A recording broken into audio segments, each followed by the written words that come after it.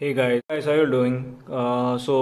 This review is about Gigabit PoE injector I recently got. It's an injector as well as something called what they call a splitter, which is a receiver. The reason I got this is because I have a router which doesn't have any accessible power port. So what I'm doing is I'm sending the power to the router using this particular injector, and then the splitter or rather receiver is placed next to the router, which receives the power via an Ethernet cable, and there's a DC power wire which can be put into the router. I'll just show you brief details, or rather a brief diagram. We'll keep the splitter aside and just look at the injector. So as you can see, what happens here is, actually let me show you the other one. Normally, typically you can use it in this fashion also. So you basically have a router, you have a switch, and then you have a PoE injector. So what this does is, the injector is connected to a power source, as you can see here.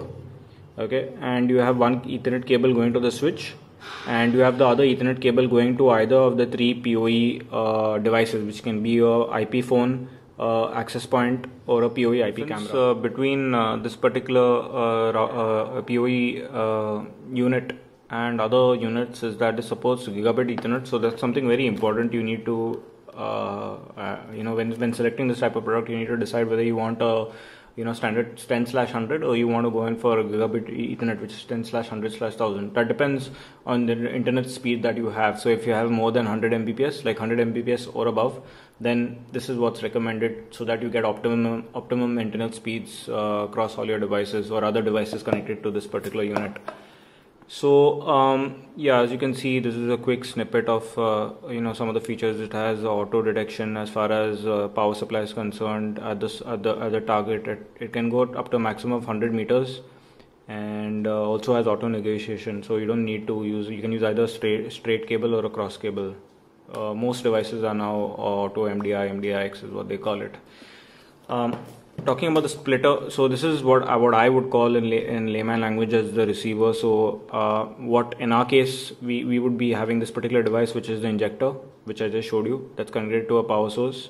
From the injector, there's an Ethernet cable that goes into this particular device, which can be placed maybe in the other room. And from here we would have one cable going into the LAN port, and there'll be a separate power cable going into the router or access point, so that you can power the access point via an Ethernet, via this Ethernet cable that's coming here. So basically the power is flowing through this particular Ethernet cable that's connected between the PoE injector and the splitter. And at this end, so basically this splitter needs to be placed somewhere close to the router, because the DC out needs to come into the access point or router. Similarly, the LAN cable will come from this PoE splitter into the access point or router. So this cable would basically have data plus power. Not much to talk about. So basically it supports 12, 9 and 5 volt DC. You can see it's triple output adapter. So there's a switch, so you just use a switch and toggle across the different modes, whatever output you would like to select. That's how it works. Let's open it and see what else exists in the box. So let's start with opening the injector first. Unfortunately, I have not got myself a unboxing scissor, so I'll just make do with this one.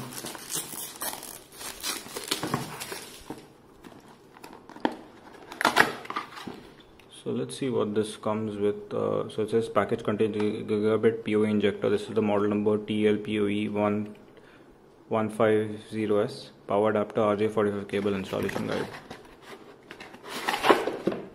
So you can see the installation guide. We don't really need to look into this, but I can just show it to you. Very detailed, very nicely packed. TP-Link always does a good job. I'm quite happy with all their products. In fact, I've got access points, I've got routers, I've got repeaters. So here you can see, so this is only the injector.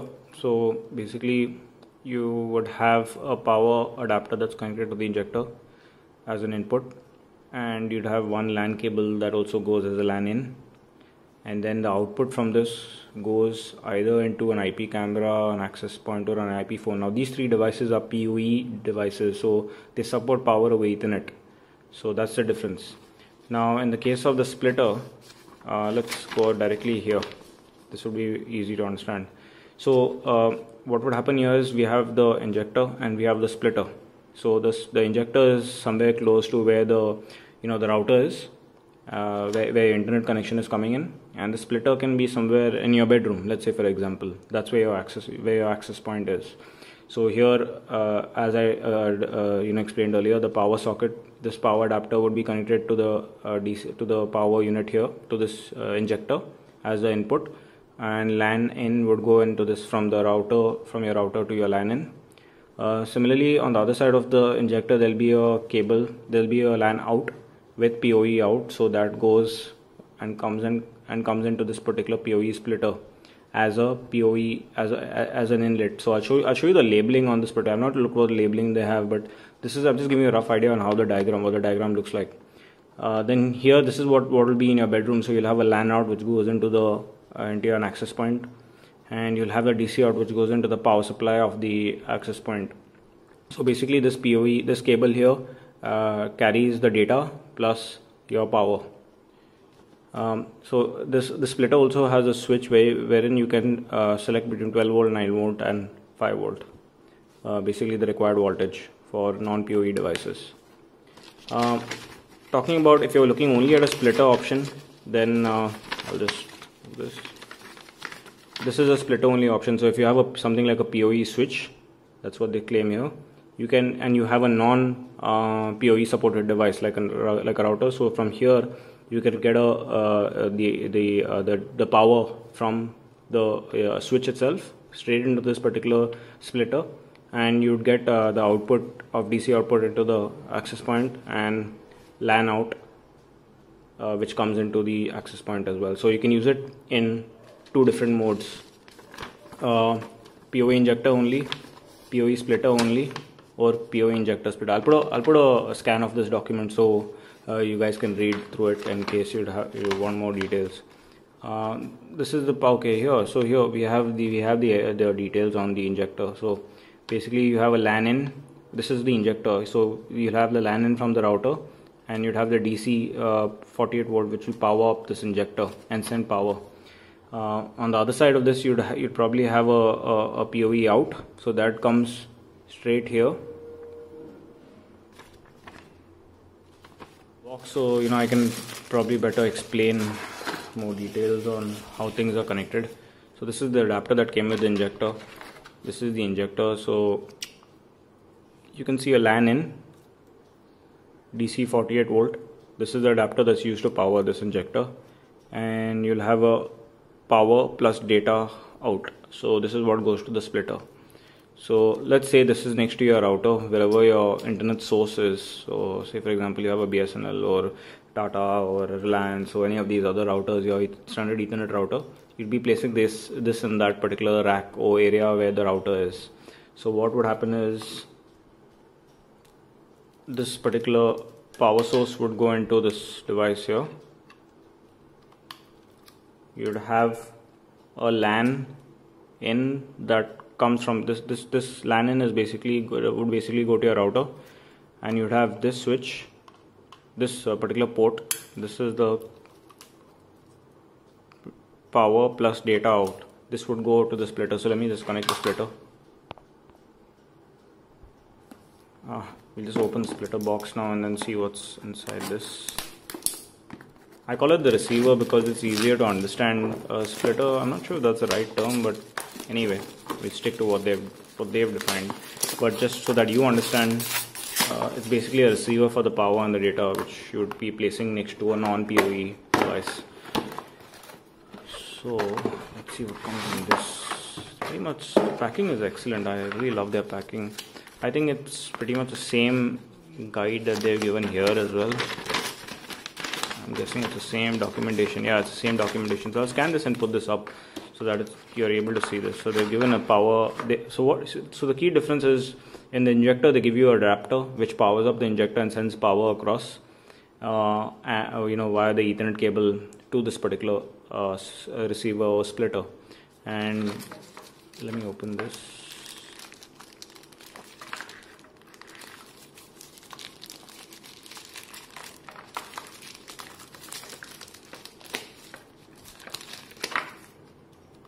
here what you'll see is you'll see a DC out, and I'm not sure if that's clear, and a LAN out. Yeah, so you'll see a DC out and a LAN out, and you see a power plus data in. So let me just connect everything together so you get an idea of what I'm talking about.